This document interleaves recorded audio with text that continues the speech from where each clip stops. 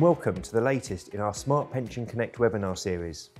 I'm Darren Philp and I'm Director of Policy and Market Engagement here at Smart Pension. And in this webinar series, I interview guests from across the pensions and the fintech industries to discuss current trends and hot topics. And today's topic is Reflections from the Other Side. A former pensions minister sets out his take on key trends and developments in pensions. And I'm delighted to be joined by the Right Honourable Steve Webb. Hi Steve. Hello Darren. Thanks very much for joining us today. Great to have you here. So let's start at the top then. What got you into politics? Well, I started off as an academic, so straight from university I went to work for the Institute for Fiscal Studies, respected non-partisan think tank. And over the years, I loved it there. It's probably the best job I've ever done, I should think.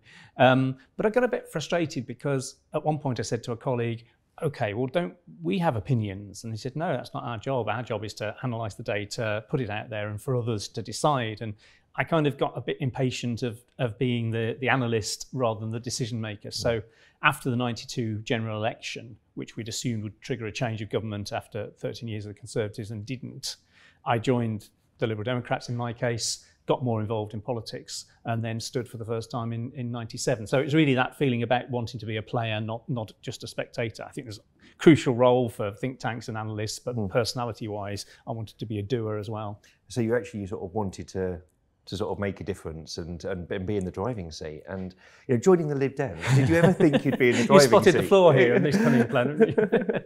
I mean, I'm someone who, perhaps everybody's the same, but certainly for me, kind of consistency of values is really, really important. Yeah. So I had come across all the political parties through the IFS, probably more contact with the Lib Dems, ironically, because the smaller parties need the resource of think tanks than the bigger parties do.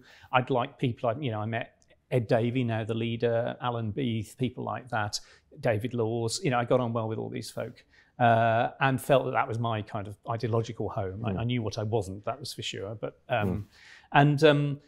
ironically, I got connected with a cross-party commission on social justice that the late John Smith set up. There were people like Patricia Hewitt, David Miliband on that. And I kind of got drawn into the political world. And it was actually Patricia Hewitt who said to me, you're thinking of standing, 1997 is a really good time for you to stand for your party, different party, because I was thinking, I'll leave it a bit longer. She said, no, this is the time when the tide is right. And she was absolutely right, because I stood in a seat where I had no realistic chance. I was 11,000 votes behind. I used to say that I was the MP for the badminton horse trials, the Beaufort Hunt and Chipping Sodbury, not natural Lib Dem territory. And much to my surprise, I got elected first time. Yeah, wow, no, well, congratulations on that. That was amazing. And, big Lib Dem, yeah. You did lots of good work from the backbenches, in Parliament. And I remember when I was a sort of Treasury official, we always used to, have a dose of fear when Steve Webb got interested in a topic because of the sort of the intellectual sort of rigour with which you pursued things.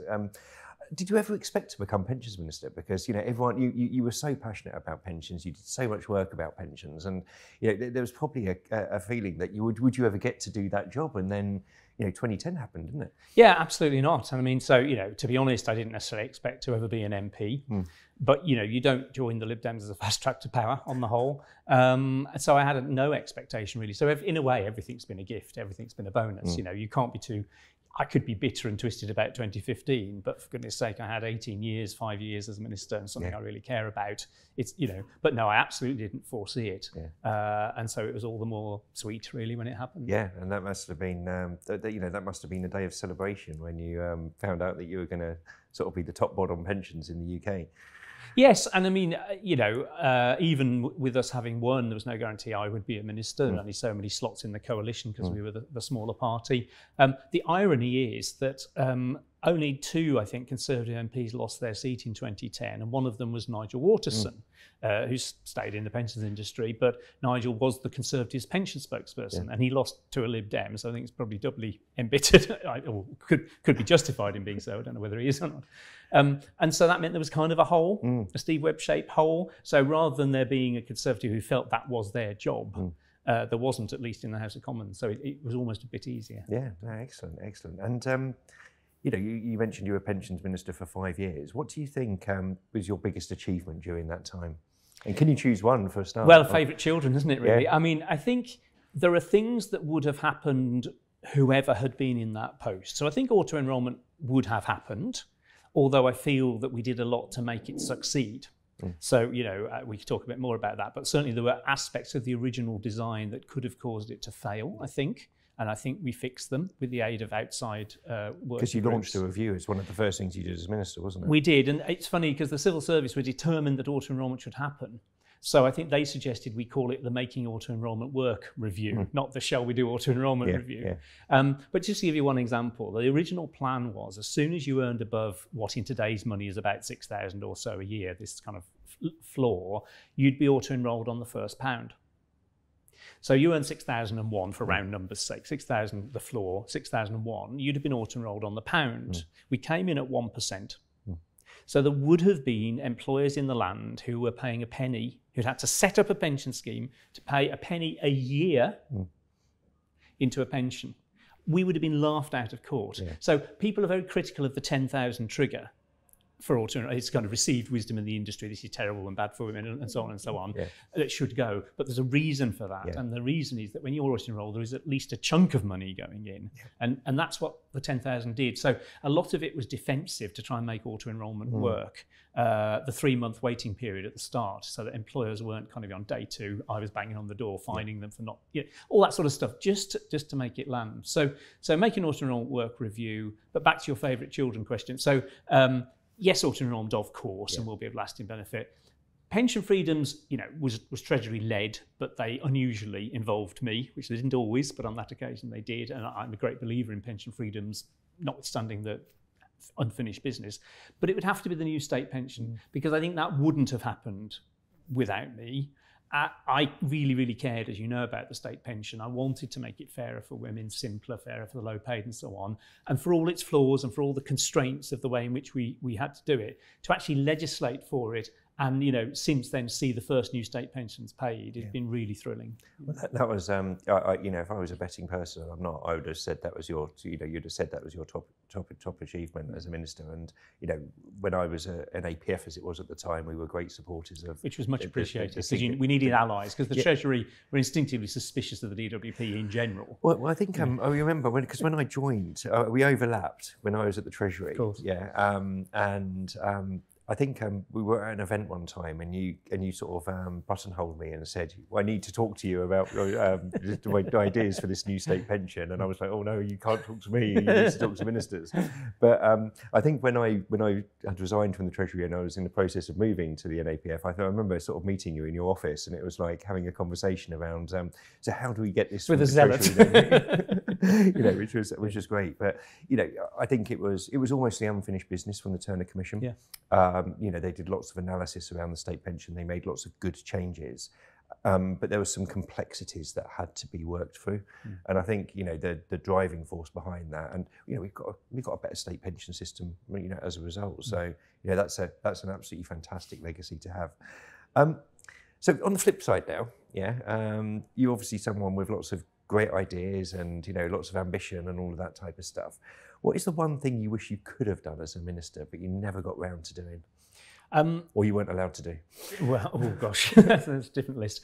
So there's one thing we ran out of time on, or probably two really, and then one thing I think we just didn't get right, which was obviously the state pension age, the WASPy stuff and all of that. And I think it all happened very early on. Hands up, we didn't get it right. It all happened very early on, and I wasn't probably as sharp as I should have been as to my ability to block stuff. Because, I was very much, there's 300 Conservatives, there's 50 or so of us, by and large, they get most of what they want democratically. So when the Treasury were pressing for a faster increase in the state pension age, I should have said, no, the coalition agreement stops us doing anything till 2020, and dug my heels in the coalition agreement, but I didn't. And that's probably something I should have done. In terms of things that I would have liked to have seen through, pot follows member and all of that. So, I'm sure we'll talk about that in a minute. The whole landscape's littered with small pots. We never really kind of got round. We legislated in 2014 for the principle, but we never implemented that. And then it would have been nice to see the defined ambition, risk pooling, risk sharing stuff seen through. But in a way, although actually the 2015 Act that we passed got pretty much repealed in toto, to do the Royal Mail stuff, at least actually I thought it'd be 10 years before we see any risk pooling. And in fact, within a few years it's happening. So in a way, I kind of feel vaguely vindicated on that one. Well, you were certainly busy as a minister, weren't you? And you had lots of, lots of ideas and were driving lots of stuff forward. So let's just think for a minute about your time now in transition from being a minister and being in that position of power into the private sector. And obviously you've been at Royal London and now a partner at LCP. Quite often you get calls from the commentariat for a standing pensions commission. What is your view on that? Is that something that is needed? Yeah. And has that view changed since you've sort of moved from being the person in power to someone who's trying to influence stuff from the outside? Yeah. I'm still sceptical of the Standing Pensions Commission idea. I mean, I think I bow to nobody in my respect for the Turner Commission, and I think Adair Turner was above all a political operator, well, is, I'm sure. I was really impressed by the way he built alliances and all of that kind of stuff. So you got the late, sadly, John Hill's brilliance, you've got Jeannie Drake's brilliance, you've got really good people, very, very small, interestingly, and I think that was one of the keys. When you've got 15 people who've got to sign off on a committee, I think that's much harder. So I think it was, a superb example, but I do just wonder if you could play the same game again. So we already bring together the great and the good on issues. The department are always setting up, Jamie Jenkins' 2017 review, Chris Curry and others involved in that. So the department does tap into specialists for specialist topics, but whether you really need a kind of standing, because the biggest unresolved issue in pensions for me is tax relief. And that's a really political subject, rich and poor, DB and DC, public sector, private sector, this generation and the next generation. Could a group of boffins locked in a room like this for long enough come up with the answer? Yeah. They could probably help rationalise the process, but that's why we elect people. So yeah, and I've got a similar view because, like you, the Pensions Commission was a wonderful piece of work. It was, the level of analysis, the level of stakeholder relations and engagement, and all of that type of stuff. It was a real sort of tour de force. And I think sometimes what's missing is this sort of analytical, the evidence-based policy making, and that's what the Pension Commission did really, really well. Yeah. And I think there's still a role, well, my personal view is there's still a role for something like that, and you get organisations like PPI who do some of that, but like the IFS, they don't really have a view. But can you ever take the politics out of pensions? Yeah. It's big money, it's tax decisions, it's spending decisions, it has distributional impacts, regulatory agenda and all of that type of stuff. If you don't have politicians making decisions on that, why do you have politicians in a way? So that's a really interesting perspective, and I know that the PPI are doing some work at the moment to develop a framework, which again should help people understand the trade-offs when it comes to policy making, because there's always those trade-offs. And just on that, I think you get elected, you finally get to sit in that seat. It's quite an ask to then say, but these guys over here are going to decide what we do. It's kind of, let's just cut out the middleman. Thanks for that. So, imagine, I don't know, there was a by-election and you got, parachuted into power, and, there was this vacancy for a pensions minister that had just come up. Yeah. What would your current priorities be as a minister? Well, I would insist, first of all, that it was a joint Treasury and DWP appointment. I do think the fragmentation of pensions between the two departments is madness, and I know people in the pensions world are nervous of having the Treasury even more involved, but you just can't make rational policy if the tax side can just be changed. Yeah. And there's plenty of evidence that there are times the tax side gets changed and the DWP get told on the day, kind of thing. Well, that's just madness, really. So I think that's the first thing I would do. I think some of the current priorities are good. I mean, so I tried a bit on the kind of climate change sustainability stuff. And it just wasn't the right time. Perhaps I wasn't effective enough, I don't know, but it wasn't the right time. I think post-austerity, there was a big push on getting the economy going and so on. I respect the fact Guy Opperman's made climate change a big theme, and no doubt we'll see more regulation in that space. So I think that's good. But I think some of the kind of smaller obsessions, the statement season and all this kind of stuff are just kind of a bit gimmicky and a distraction. So, big fan of the dashboard, at least it's moving. Chris Curry's doing a great job, but it's a tough ask. But, you know, that's got to be the direction of travel. The idea we all take, as I think the Minister said quite recently, you know, we're going to be discussing this in the pub, no doubt with our sheafs of pension statements in our back pocket kind of thing. It's just for the birds. I'd rather do it on an app. Well, but if I was going to talk pensions, if anyone's going to talk pensions in a pub, it's probably us two. Let's be honest. Yeah. But we're probably not representative of the UK population. Well, no, and particularly if you're focusing on the working age population, it's one thing to say, oh, well, digital solutions are no good because pensioners are less likely to be online. I kind of get that. But this isn't really a pensioner thing. It's a working age thing. Overwhelmingly, these folk, we are living our lives online. And to devote regulatory, legislative time and attention to, you know, getting everyone to have a statement in a month, presumably they're supposed to put one on the mantelpiece until the next one comes and then sit down with a mug of coffee and study them together. And of course, if Nest send out their, 9 million statements or whatever it is, 1 week, presumably they get 900,000 calls to the call centre that week or whatever. It's just ridiculous. So I think there are distractions and absurdities. But some of the big themes, I'd like them to get on with DB consolidators, you know, make a decision for goodness sake. Let's not have this interim framework and everything in limbo, you know. Either it's the right thing or it isn't, but we can't have this kind of TPR sort of things it might be, but we'd rather central government made a decision. So that would be good to progress in. You made a really interesting point about the dynamic between DWP and the Treasury, but within the context of pensions. Do you think you could sort of extend that to sort of look at pensions and saving and sort of financial resilience and financial inclusion altogether? Because, you know, I always thought that, you know, you never had the sort of the pensions and the wider savings agenda sort of joined up from a government perspective? Yeah, I certainly think pensions and savings, I would agree. So, you know, as a pensions person, I am always, you've got a spare pound, stick it in your pension. But of course, in my spare time, I do a small amount of debt advice. So I trained as a debt advisor. And of course, what you realise is that people don't have short-term savings, you know. So the car breaks down, whatever it is, you need 500 quid. You haven't got it, you go to a high-cost lender, you get into a spiral of debt. So actually, I think we in the pensions world, I don't know, sidecar savings and all that kind of stuff, but probably have neglected the short-term savings aspect. And I think, controversially, we have to think about young people and housing. Because, of course, for my kids who are in their 20s, a good outcome in retirement for their standard of living is not having rent to pay. So it's not you invest in housing as a commodity, as an asset class. It's you try and get on the housing ladder so that you're clear of debt by the time you retire, and then you don't need as much pension. So in many ways, helping my kids, you know, I could put money into a pension for them, but if I put money into a house deposit for them, I'd probably help their retirement prospects more. And that's a controversial sort of thing to say. But it's a holistic view. What it is, it's not just about pensions. And I think, you know, one of the... How dare you? Exactly. And one of the problems with the Pensions Commission was it was just a pensions commission, and it didn't sort of always sort of go beyond pensions. But I think, you know, certainly from a pensions industry perspective, I think there's a lot more debate and discussion now around a more holistic approach, other than, you know, if you were going to go back 10 years, it was like pensions is sacred. You know, pensions is the number one priority. How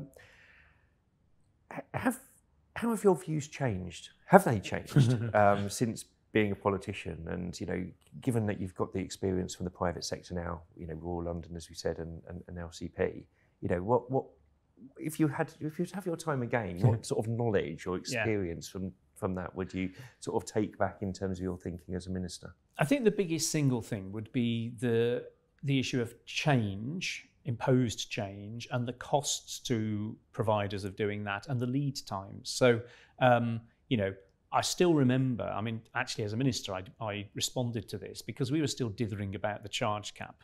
And as it got to December and we were planning to do it the following April, and someone said to me at a conference, you know, look, it's only about 12 weeks away. We need to know, make your mind, you know, you can't just do this at short, we have to plan, etc. And we actually delayed it a year off the back of that comment at a conference.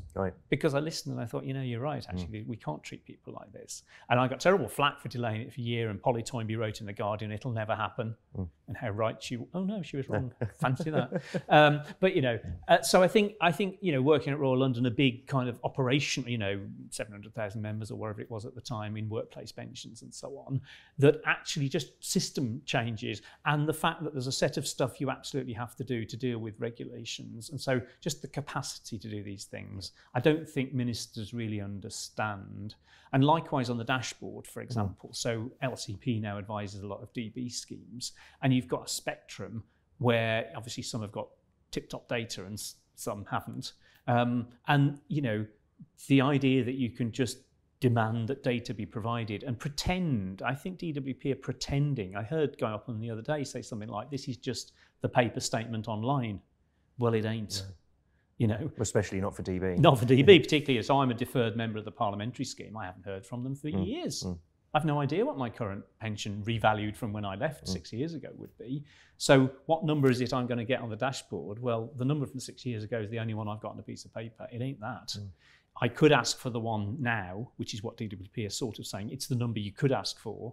But actually, it's not going to be that. It's going to be some sort of projection, estimated retirement income, which I have no access to at the moment. So I think DWP needs to come clean on what it's asking of the industry and be realistic about timetables. Yeah, no, it's a good point. And having worked at the Treasury and then an APF and doing the sort of more public policy type roles, that was probably one of my biggest learnings as well. Like, stuff does take time, and I always used to think at the Treasury, like, the industry's just using special pleading, yeah.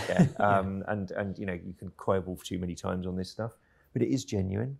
And also there's an opportunity cost to this stuff as Absolutely. well, because people want pension providers, insurance companies to be more innovative, but they'll have a change budget or a certain amount of change that they can do in any one particular year. Yeah. And if that is all used up through legislative change and stuff that they have to do to be compliant, then where's the scope for innovation, and where's the scope for sort of testing stuff and really sort of progressing the proposition?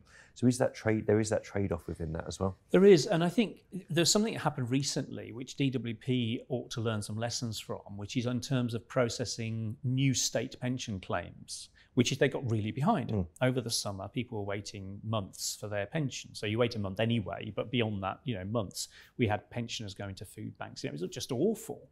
And what had happened was partly demand had increased, but partly they diverted some people off to another important task in state pensions. And of course, the same people can't do both jobs. So of course, if you divert people off the main job and demand's going up, you've got a problem. Well, if that's what happened in their department, why wouldn't it be the same in the pensions industry? Yeah, no, exactly. So we've talked a bit about your experience as a minister and stuff, but we need to sort of discuss some of the current big issues within pensions and the like. And let's start with consolidation. There's been a real drive for consolidation, and for various reasons: value for money, productive finance, investments, and all of that type of stuff. Is the government right to have consolidation as an agenda? And do you think that the pace and the pace of change is right? And are they doing it for the right reasons? I think a sophisticated consolidation agenda is probably a good thing. Yeah. There's a risk it just becomes a panacea, you just wave the consolidation card again kind of thing. So, and obviously there's DB and DC. So I mean, on DB, there is no doubt there is a long tail of small DB schemes where the governance standards are just not good enough. Now, it might be that consolidation's the answer. It could be a DB master trust, not necessarily a super fund, variations. You could put a professional trustee in, So there are variations. It's not one size fits all, I think. But clearly something must be done for governance reasons. On DC, I think there is a risk of undervaluing the single employer trust. Not that it's always right, but you do know that employers are more committed to a trust in their name, where they're almost certainly meeting some of the costs, where perhaps if it went into a master trust, they wouldn't. So, there's swings and roundabouts here, and I think it probably is case by case rather than just trying to bludgeon smaller schemes into a larger entity. And yes, of course, bigger schemes can probably run cheap. I don't know if there is a too big. I'm not sure we're there yet, but there could be a too big perhaps.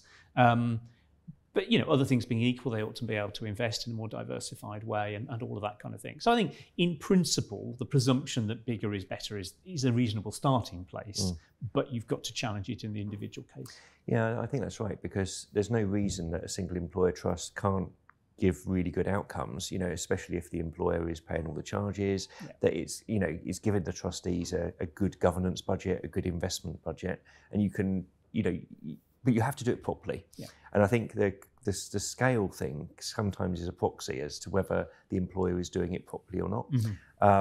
So no, I welcome your comments on that.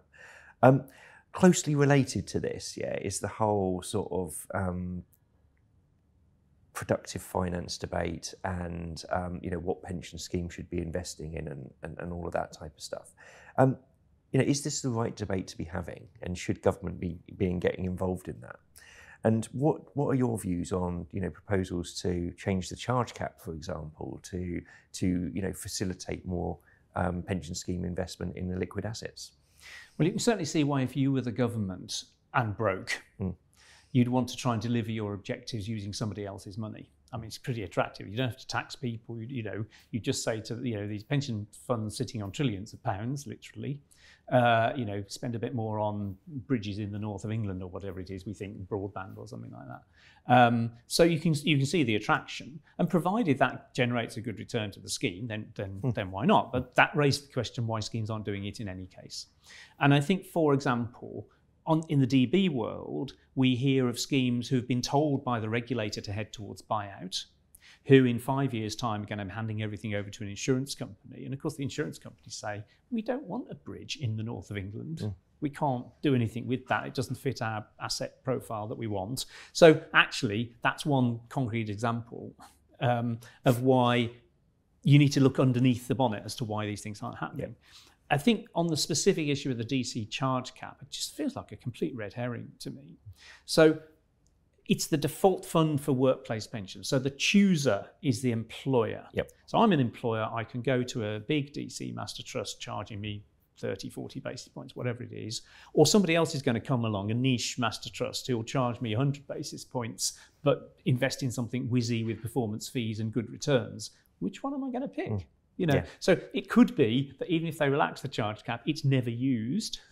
And better than me, I'm sure, what the barriers are to not just cost, but the opacity of some of these investments, the governance around it, the structure of the investments, all of that type of stuff. So let's I like the LTAF framework, the FCA's long-term asset framework. I can think that's a step forward if that enables more liquidity, for example. But just asserting that it will be so doesn't make it so. But I feel like the FCA are trying to solve the problem, whereas the budget announcement was a bit tokenistic, I think.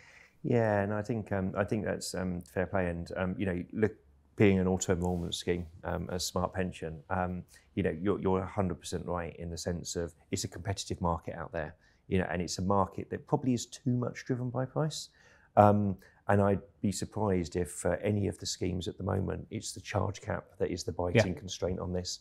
Actually, it's the fact of what employers actually want to buy and purchase on behalf of their members, and it's what consultants are driving as well. So I think, just wishing pension funds spent more on this stuff isn't the answer. For me, it's about sort of breaking down some of the barriers. But that sort of then goes into sort of the structure of the products. So it's more supply side interventions that are needed than demand side, but that's probably a whole different webinar. Tax relief. We have to talk about tax relief. Before every fiscal event, there's will the Chancellor, won't the Chancellor, do another raid on pensions, let's call it that. And the current system dodged a bullet at the last budget. Again, yeah. Two questions. Is there a case for reform? Yeah. And if there is, do you think that reform will ever happen? I mean, it's funny, every time you look at it, you think what an awful system we have, and then you look at any incremental change and think it's probably worse, So, and that's actually really what's happened with policy. Every time the Treasury has looked at this practically, twice a year, I would imagine, for the last 40 years or something, they've ended up saying, do you know what? We can just have $500 million by shaving something. Why would we bother upsetting, huge numbers of gainers and losers? So a bit of me would like to sit down, and this might be a sitting down in a darkened room one, at least at first, to just sort of set out some principles, the data, what you're trying to achieve. Maybe ultimately it's a political call, but even if perhaps the Commission of the Great and the Good give you a menu with options and the politicians choose, perhaps, I don't know.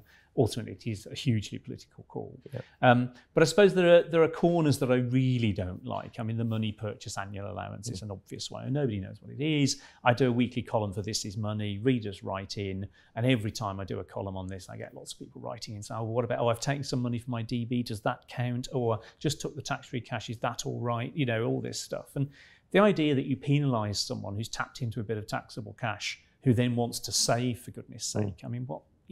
You can have recycling rules, and we've got them anyway. So there's a lot of niggling, the tapered annual allowance and the doctors and all that sort of stuff. Yeah. So there are things that could improve it incrementally.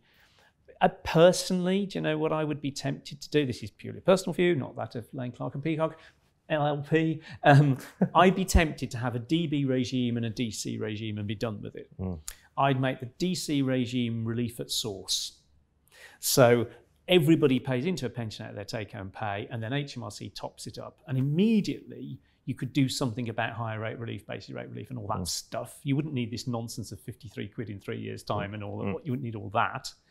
And you could then really, if DC is the future, you could really tier public support for pensions to the people who need it most. So you could say, first 1,000 quid you put in a pension, we'll double. Not 30% flat rate relief or something. We're going to double it. And then the next 1,000 will add 50% or something. Now, all right, immediately it gets complicated. Yeah. So having a ring-fenced DC world, if DC is the future, sort of appeals, and then you can really channel the public money to where it's needed most. You have a DB world that probably has either an annual or lifetime allowance, probably a lifetime allowance, I suspect, that gets over the doctor's problem. Now, of course, there's a porous boundary between these two, and that's always been the problem.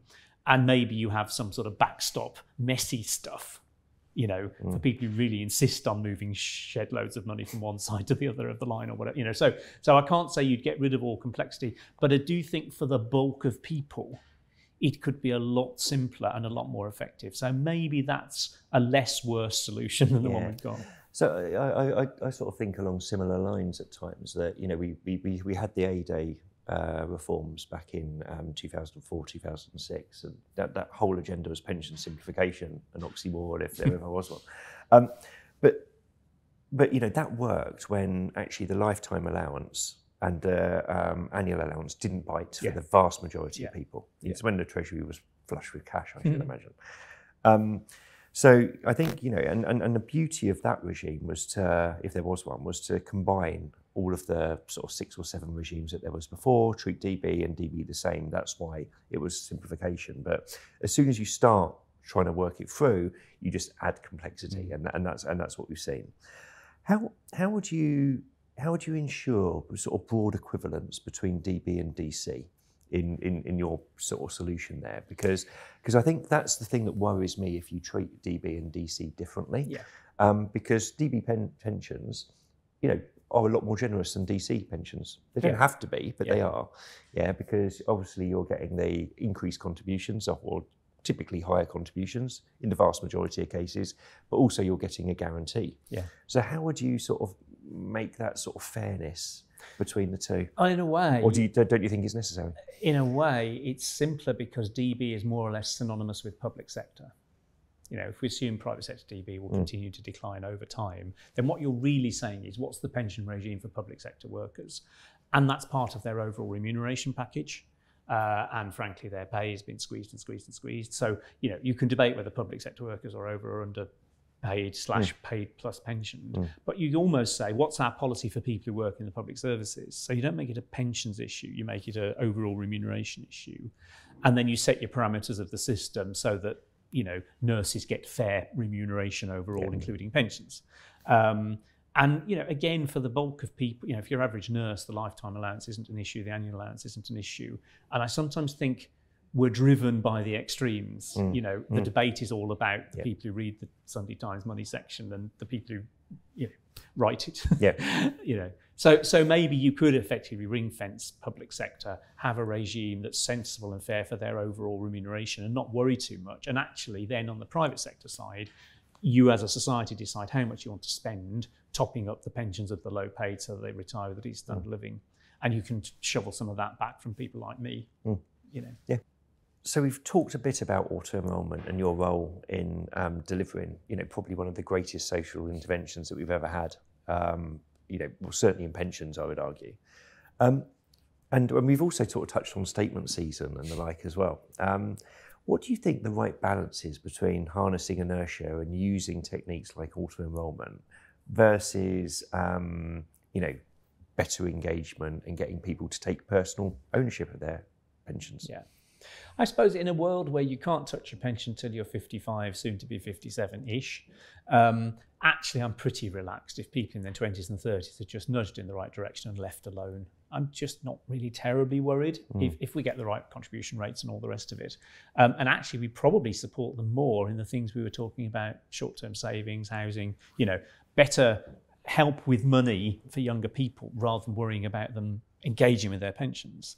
I love the midlife MOT type idea. I don't know when midlife starts. I'm 56. It feels that's past by now. But I think you might almost have a rite of passage, a kind of at age 45, everyone gets their wealth and career checkup.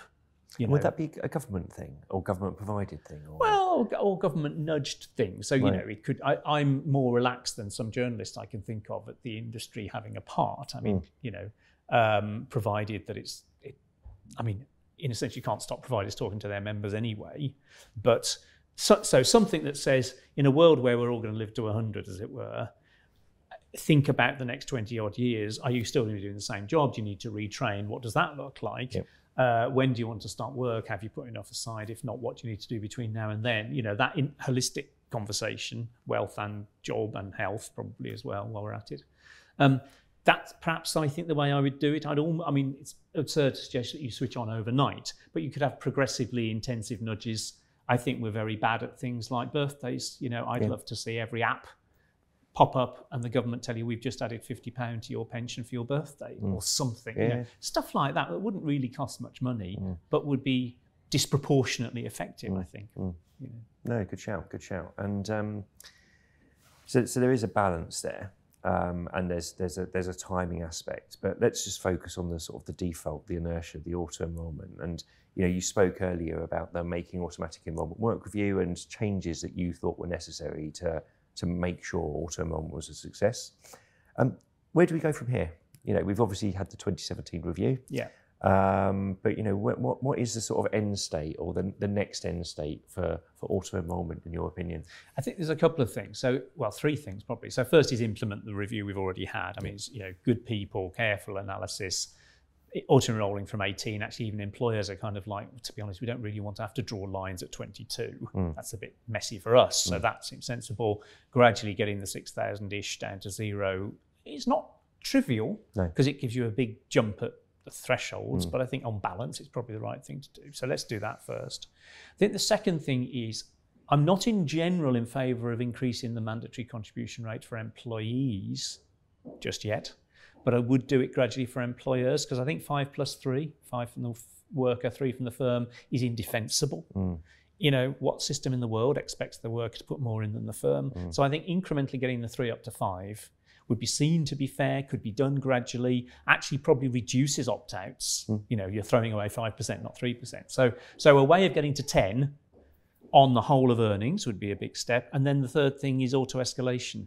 So it works, we know. When you get a pay rise, unless you opt out, your actual contribution rate goes from my 10 to 10.5, 11, whatever we think the end state needs to be.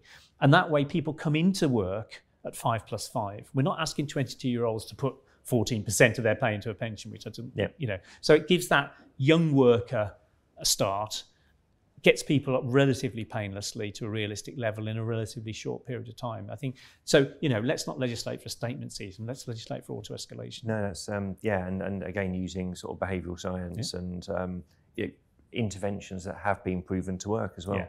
And I think when it comes to statement season, and we could have a whole discussion about that, but if you're going to sort of not interfere with auto-enrolment, but if you're going to build on it, making sure that you've done the testing, the analysis, the thought experiments to be sure what you're going to do is having the intended consequence rather than the unintended consequences has got to be a key priority. Like you mess with the Turner consensus at your peril in a way, don't you?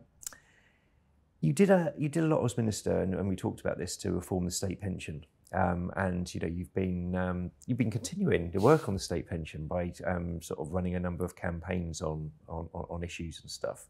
So similar question to the last one. What would you like to see next in terms of reform of the state pension to build on the introduction of the new state pension? Was it 2015, wasn't it? 2016. 2016, yeah. So I think, I would in passing clear up the mess of the old system. So for example, I've helped to highlight, along with This Is Money, 130,000 mostly women who've been underpaid £1 billion, and that needs fixing. But actually, that has unearthed a whole bunch of people who could get a higher state pension, but they do need to pick up a telephone and claim it. So if you were, for example, a migrant, you come to the country late in life, you've got 0 state pension. When you turn 80, you can have a state pension, a category D state pension, but you have to claim it. If you don't claim it, you don't get it. So I came across a 100-year-old lady in a care home on 0 state pension because she'd come to the country later in her life. She assumed she had no entitlement. She could have claimed it just after 80 in her case, and at 100 years old had no state pension. So she's missed out on 20 years. Missed out on 20 years of money. So over 80s who need to claim, married women whose husbands turn 65 before a certain date need to claim, divorced women who divorce post-retirement need to claim. So there's all these people out there, and DWP knows who a lot of them are. It knows who the pre-2008 women are. There's a group, they know who they are. They could give me a list if I asked them, and they're not telling them. And so I'd fix the old system. Yeah. Point one. In terms of the new system, it's ever so tempting to just kind of leave the blooming thing alone for a bit. Probably that wouldn't be my first priority. In time, I think there's probably a case for streamlining, because at the moment, underlying what is largely a flat rate system is an awful lot of legacy complexity. You can get over the flat rate, you can get under the flat rate. And I think there might be a case for just streamlining the whole thing and saying, look, if you did 35 years, we're just going to pay you the flat rate. And you couldn't do that in 2016 because it would have cost a lot of money. But you probably could in 2030 or something. So there might be a further stage of simplification. It wouldn't be my first priority. And just an insider's, you'll be aware of this, but the reason we keep getting Pension Schemes Acts and not Pensions Acts is the second they do a Pensions Act, someone will do a WASPI amendment. So the government is not about to do state pension reform, I can predict quite confidently. We talked a bit about state pension age as well, and obviously that's inextricably linked with the state pension system and stuff. And there will, as longevity increases, there's going to be continual calls for the state pension age to sort of increase. What are your views on sort of a more flexible system about when you can take your state pension age? So you might sort of set, for example, a core state pension at 70. But if you were sort of if you needed the money slightly earlier, or you had ill health, or you thought you were going to have ill health and you wanted to claim it earlier, then you could have an actuarially reduced sort of reduction. Do you think we'll ever see that flexibility? I think flexibility through the state retirement pension is a terrible idea for reasons I'll explain, but I don't think therefore you do nothing. I think you do something through sickness benefits or something like that. Right, so just on those two things. So we already have flexibility upwards, as you know. So there is an age below which you can't claim a pension, but you don't have to claim it at that age. You can have an actuarially fair increase if you claim it later. And there will always have to be an age at which you can first claim. The worry about claiming early is, okay, so say the pension's round numbers, I'm going to say 100, obviously it isn't, but 100 for the sake of argument, and you claim it, 2 years early, so you get 90. Well, what if we think you need 100 to live on? Which is sort of, the state pension and the means test are roughly the same number. So you claim it 2 years early at 90, and maybe you can live on 90 because you've got a part-time job. What about when you're 79 years old and you're still on 90 and the part-time job's gone, and you ring the government up and say, I can't live on 90, I need 100. And they say, sorry, actuaries calculated 10 years ago that you could have 90 for longer, and that's what you chose, go away. So what happens then? And who's going to advise the people who take it early and have to live with the consequences? And do they renounce the entitlement to future means-tested benefits thereafter? Or can they have means-tested benefits but only deeming them to get full pension, and then the difference, it just gets really, really complicated.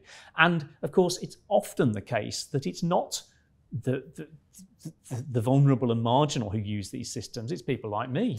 I probably quite suit me to have my pension a bit reduced and a bit sooner. I could take early retirement, combine it with other pensions. Yeah, thank you very much. Well, that's kind of not the point, really. No. So if we're going to add complexity, what I would do is there is a huge step between working age and pension age benefits. So I'll tell you one killer fact is a couple on universal credit get less than a single person on pension credit. Yeah. You know, massive, massive step for being over pension age as against under. And if you've got people who genuinely, legitimately can't be expected to do any work, not just the job they used to do, but any work, then could you have some sort of semi-retirement, semi-ill health type top-up to universal credit or something like that, that would be a stepping stone, would be fairer for people. I think that's the area maybe for 5 years up to pension age, something like that. Cool. No, good. Yeah, and I think the sort of the integration between the working age system and the pensioner system is absolutely crucial in some of this, because you're right, there is a total cliff edge quite often, isn't there?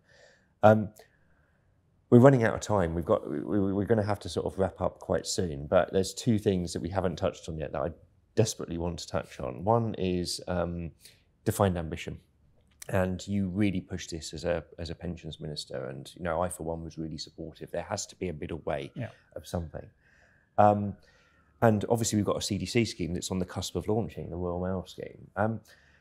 Do you think more of these things will develop over time? Do you think this is going to be the start of a progression around this stuff? Or do you think that the current proposals, to put it bluntly, are just getting the Royal Mail out of a bit of a small p political hole? I'm reasonably optimistic, and I'm delighted it's happened as quickly as it has. You know, we talk to schemes who are thinking about CDC as an option. I think it was always going to be, for accumulation, people coming out of DB in the first instance. You know, it makes sense. People who've been scarred by DB and run for the hills of DC are not rushing to share risk anytime soon, kind of thing. I get that. So I think there will be other people who come out of DB who, if the Royal Mail succeed, they've done a lot of the hard work, which is great. You know, so in a sense, you can free ride to some extent on all of that work. I guess everyone will design their own variant, but that's good. I do think accumulation will be an area where we see more, you know. So the nice thing about the Royal Mail thing for me is, although it's DC, if I'm a postie, I will get my postie's pension for as long as I live, and without having to buy an annuity. And you know, so I kind of think we will see innovation in that space, and that's a good thing. I don't suppose it will be mass market necessarily, but I think it will be far more than the Royal Mail. No, that's good. That's good to know, because you know there is so much space for innovation between pure DC and sort of the DB of the past. And I quite often get frustrated with the CDC debate, because people sort of almost suggest that CDC is one thing, and actually there's a whole spectrum of different options and the potential for innovation out there. That leads us quite nicely, and your comments around at-retirement, into the whole freedom and choice and the pensions agenda, the at-retirement agenda and stuff. And you gave us some insight earlier about the fact that it's one of the things that the Treasury actually spoke to you about. I hope you didn't. Well, I'm sure the Treasury officials didn't speak to DWP officials, and you may or may not. I was locked in rooms and not allowed to talk to anybody. I can imagine. Looking back on that, what was your assessment of how this has gone so far? And what do you think needs to be done to build on these reforms? I'm really bullish, to be honest, whilst recognising stuff needs to be fixed. I think it's gone better than I might have expected. So the notorious Italian sports car hasn't happened. People aren't blowing the lot on riotous living. The big risk is the opposite, I think. They cash out 100% of a modest pension pot because they want to get their hands on 25% for something, don't know what to do with the rest, and bung it in a cash ISA. All of that is a bother, but you can fix that. It's not the same as they lock into a poor value annuity till the day they die, which you can't fix. Well, people often forget that the previous system was broken. Well, indeed, yes, it's kind of like, but that wasn't working very well either, kind of thing. But the other thing that really excites me, sadly, is it's made DC attractive. How long has DC been the kind of ugly duckling, oh, if only I could have a proper pension, I've got to have this new thing, sort of thing. Whereas in fact, DC done well, obviously, with flexibility is really, and so the surge of DB transfers tells you that there's something else people value as well as security and certainty and so on, which is flexibility. So I think rebranding, revaluing DC is an unexpected win for me. Unfinished business, well, DB transfers still not quite there on regulation. Low earners cashing out pensions and messing up their benefits. I don't think that was thought through. We've just produced a calculator site. People can go on, put their situation in, what benefit they're on, what they're thinking of doing, and what it will do to their benefit. I think there's more we need to do for members there. And then the other thing, post-retirement, I'm just working on a paper called Is There a Right Time to Buy an Annuity? Because maybe at 58 it isn't the right time, but what about 85? You know, what about the early adopters of pension freedoms 20 years on, when their cognitive ability on average will have declined, their ability to manage their finances will have declined on average, and yet are we still expecting them to make investment choices? You know, and you kind of know, but the uncertainty of how long you will live increases proportionately as you get older. So although, so the way I would put it is, if at 60 you can expect to live 26 years on average, you ain't going to live 52. You're not going to live to 112. So you're never going to live double the expected. But if at 80 you're going to live to, 88, it's plausible you might live to 96. So if you're managing a pot of money which might have to last twice as long as you thought, the certainty of annuity starts to look more attractive. So, thinking through that, at retirement, bit of annuitisation, question mark.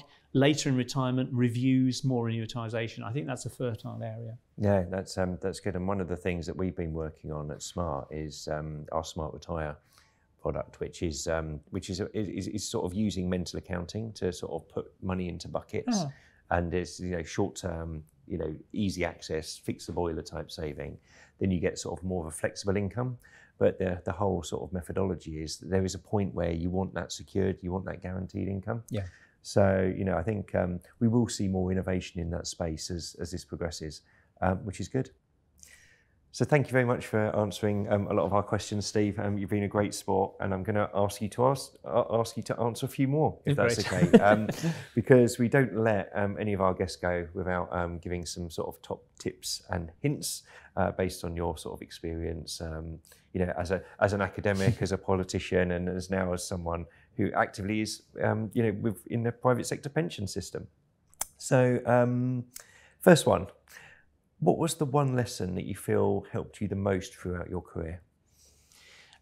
It was probably something that my private secretary in the department said to me very early on, which is make the main thing the main thing. There are 1,000 things you could do in government.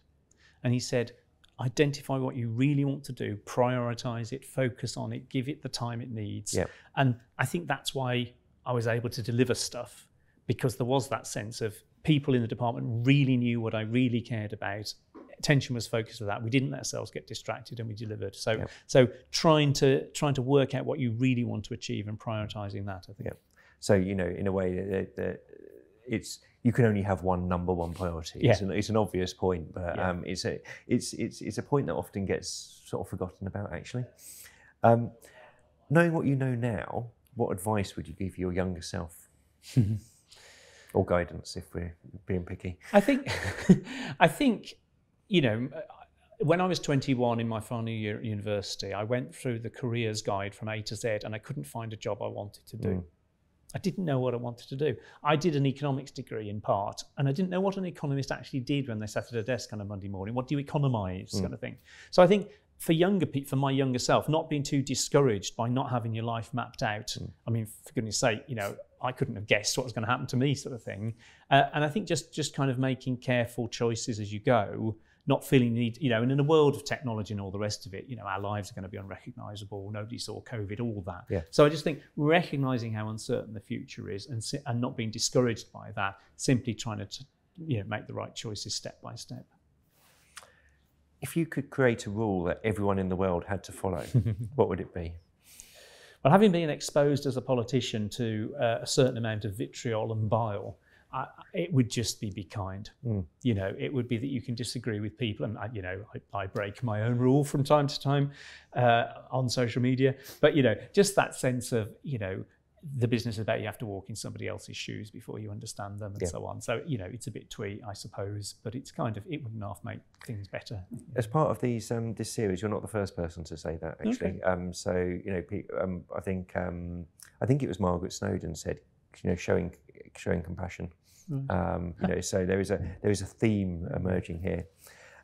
What advice would you give someone starting out in their pensions career? I do think learning across the piece is important. So it's a funny one. I'm kind of having my cake and eating it here. So I think clearly specialism is really important. You get to know a bit in great detail, but exposing yourself to diversity in all its forms within pensions and beyond pensions. So don't just read pension stuff. Yeah. My colleague Dan Mikulskis from LCP is always on Twitter. He's always read this. You see his standard Sunday tweet is his little boy sitting on his lap and he's got The Economist in front of him, kind of thing. But being intellectually curious. Not just the UK. Guess what? Other people have got the same issues. Yeah. So I think that sense of, yes, be a specialist and really do your stuff and do it well, but be open to the breadth. I've loved working in a DC environment at Royal London. I love working more of a DB world at LCP. I've loved seeing policy. I've loved public and private sector. The person in the street and the government minister. So diversity, I think, is fantastic and stimulating and keeps it fresh. Excellent. And finally, it's been a tough 12 months or 18 months, isn't it? What's the biggest lesson that you've learned yourself during the past 12 or so months? The big thing that I've worked on in the last 18 months is helping 130,000 women get their £1 billion of underpaid state pension. And in the course of that, I've talked to a lot of them, not millions, but I've had phone conversations and email exchanges, and you just realise how utterly bewildering the system is for most real people. And it's not their fault, it's our fault. Why should, you ask yourself the question, how did 130,000 people get to be paid the wrong pension and not know? Because they had no idea what the right number was. And so we design systems and we forget that people not only don't understand them and that we haven't communicated them, but frankly, we shouldn't be designing systems that they need to understand. People have got better things to do with their lives than pensions. So there's a real sort of simplicity aspect to that as well. Yeah. And I suppose with pensions, quite a lot of the time, just building on that, is you wouldn't necessarily start from here. No. But we're not going to solve everything today. So Steve, thank you for being a good sport and answering those questions, and thank you very much for joining us today.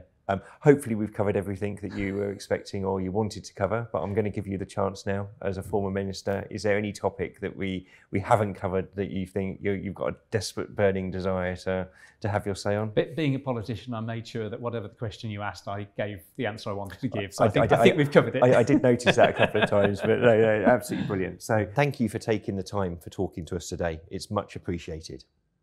And thank you for tuning in and for watching the latest edition of this Smart Pension Connect webinar series. We do these monthly, so please keep an eye out on social media for the next one, and you can catch up on previous webinars on the Smart Pension website.